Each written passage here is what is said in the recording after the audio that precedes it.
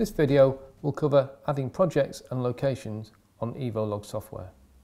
EvoTorque results are saved in work IDs.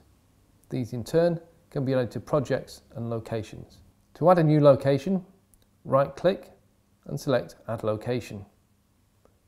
We're going to create a wind farm, so we type the name in the block and add any notes underneath, then click OK. Locations all have a green file. If we now wish to add a particular wind tower as a project, we right-click on the location and click Add Project. Type in the name,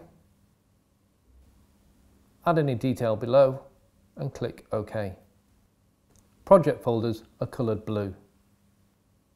This completes the video on adding projects and locations.